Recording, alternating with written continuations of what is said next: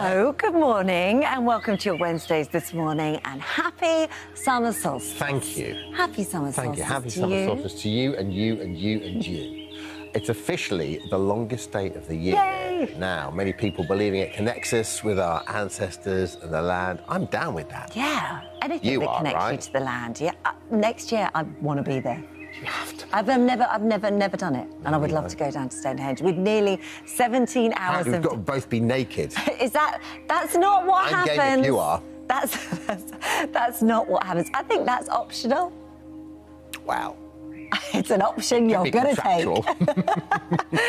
With nearly 17 hours of daylight today, someone who is making the most of every moment and is fully clothed, I might add, is Dr. Larisa, who is lucky enough to watch the sunrise at Stonehenge at approximately 4:52 this morning.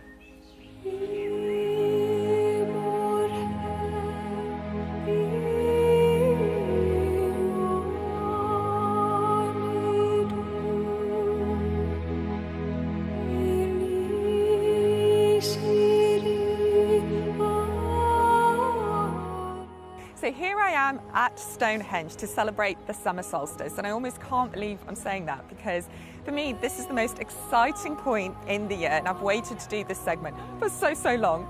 The reason I'm here with all of these people super early is because we saw the rising of the sun, which is going to mark the longest day of the year here in the Northern Hemisphere. But the actual word solstice, when translated in Latin, means to pause, to reflect.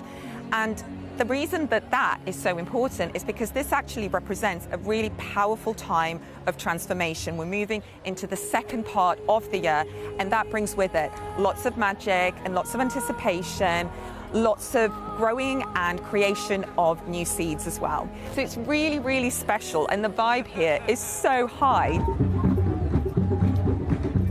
So people have been gathering here for over 4,000 years to celebrate the solstice, and that goes back to when the site was first built, when the circle was first built, and it was built by the first farmers, the first people who brought farming to this country.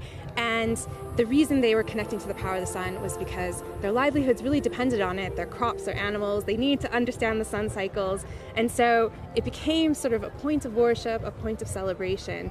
Some people believe that Stonehenge was actually built initially as a monument dedicated to fertility. And that's because if you watch the sun passing over the stones, it's thought and believed that some of these shadows correspond to male and female deities.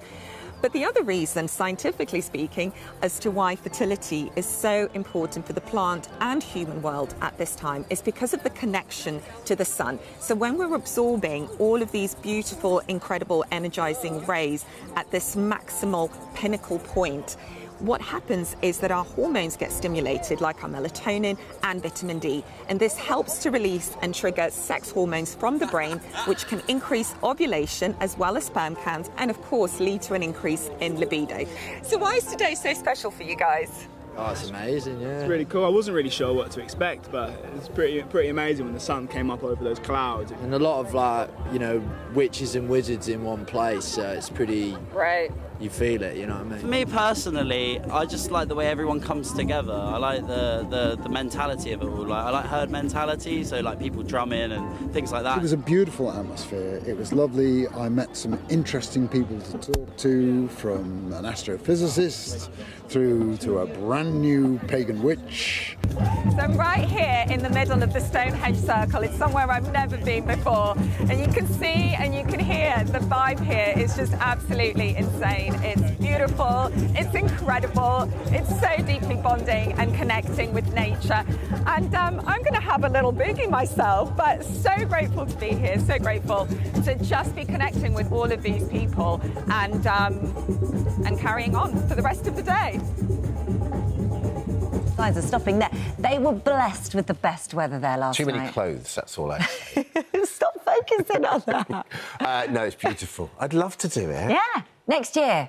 Let's all go. It'd be so nice. Let's all go. It'd be amazing. They'd be so happy with the whole this morning. I know, I might ruin the vibe.